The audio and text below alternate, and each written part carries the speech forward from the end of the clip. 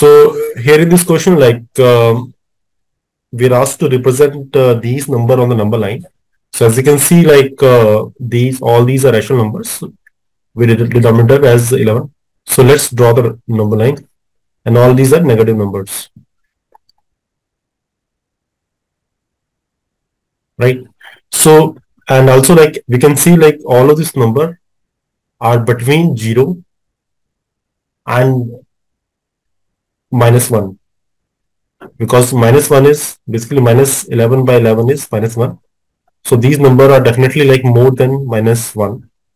So they lie between -1 and 0. And the smallest of this number is -9 by 11. And after this, like we have -5 by 11, which is closer to the midpoint.